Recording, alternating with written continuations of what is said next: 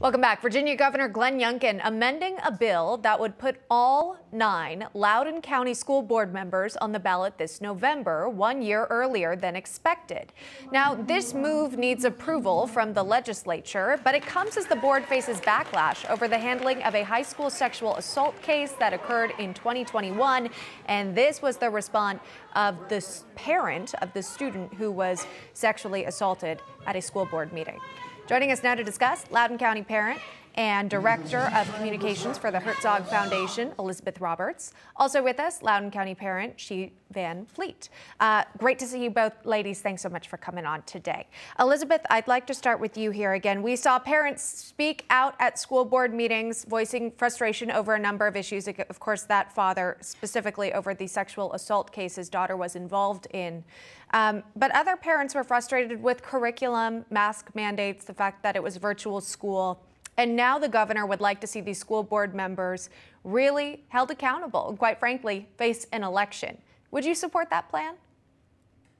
Yeah, I think it's great that Governor Youngkin has proposed this. I'm sure the school board members themselves aren't too happy about it, but parents' voices deserve to be heard. Parents have opinions on these matters, and those opinions need to be heard, whether that's at the ballot box or whether it's at an event like the one that the Herzog Foundation is hosting tonight for parents in the Loudoun County community. Well, now I'm intrigued. Tell me a little bit about that. What do you expect to come from that event? Yeah, clearly parents in the Loudoun County community are outraged right now, and rightfully so. When you listen to stories like She's, which I'm sure she'll share here momentarily, and the experience that her children have had in Loudoun County public schools, how could you not be outraged? But we need to turn this anger into change. It's time to take action. And that's why the Herzog Foundation is hosting a rally tonight for parents and Christian school leaders. Parents don't have to keep their kids in government-controlled schools. They do have options, and there are a number of amazing Christian schools already established in Leesburg.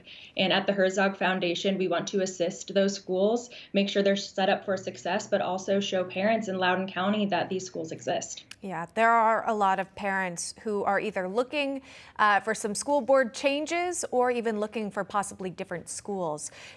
I know you have an interesting connection to all of this, and of course, experiencing your own frustration with how some of these schools have been run. Tell me about that.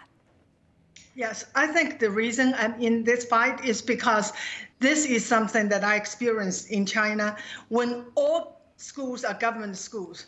When the government controls everything, what and how to teach the kids. Parents have no say whatsoever, and what the government does is indoctrination. From very young, when I was in school during Mao's China, we were taught to love the party over our parents, and to loyal to the party, to Mao, is the most important thing to teach. And they set people against each other by dividing them into black class, which are the children of property-owning class, and the red class are those who are the friends of the revolution. And all this is playing out in this country. And what they're trying to do is separate parents from the children, because parents not only love their children, they also are the natural transmitter of values and tradition. They don't want that. They want to have ownership of our children so they can indoctrinate them with race Marxism and identity Marxism. Well, some of what was being taught in the classroom was exposed during COVID because it was virtual. So parents who might have been hanging around their children during schoolwork time would have seen what was being taught. I know the school board is taking issue with the governor's plan to put them up for election. Here's a statement they released. I'll read it to you so we're all on the same page here. They say, this is from the Loudoun County School Board. Governor Youngkin's proposed amendment seeks to undo a fair and free election in which members of the Loudoun County School Board were chosen by the people of Loudoun County to represent them on the school board for 4 years. And again, the governor would like to see this election take place before that 4-year time frame is up. Elizabeth, what would you like to tell those school board members who take issue with the fact that the governor would like to see an election? I would tell the school board members that they work for the parents of Loudoun County, and it's time for those parents' voices to be heard. Whether they like it or not, they must be held accountable, and parents deserve to know who is controlling the education of their children.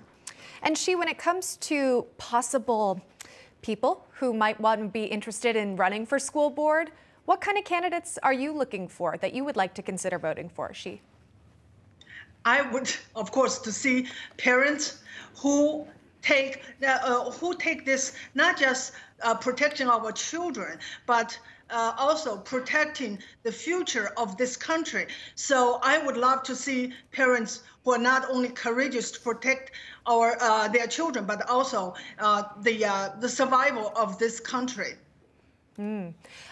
Elizabeth, I know you've got your organization tonight. I'm sure you expect a crowd to come out. What has the response been like? And who's really showing up to these events and letting their voices be heard? Yeah, the response to our rally for parents in Loudoun County tonight has really been overwhelming. We're expecting hundreds of parents to attend, but also community leaders as well. Fight for Schools, an army of parents are just a couple of the local organizations that will be present, but we're also going to have heads of schools from local Christian schools to represent their schools and the amazing things that they're doing. So we're really excited to see all of the local parents and organizations tonight in Loudoun County. All right, well, we've got the information on the screen there. Elizabeth Roberts and Shiva Fleet, thank you both so much for coming on today. We appreciate the conversation. Thank you. Thank you for having me.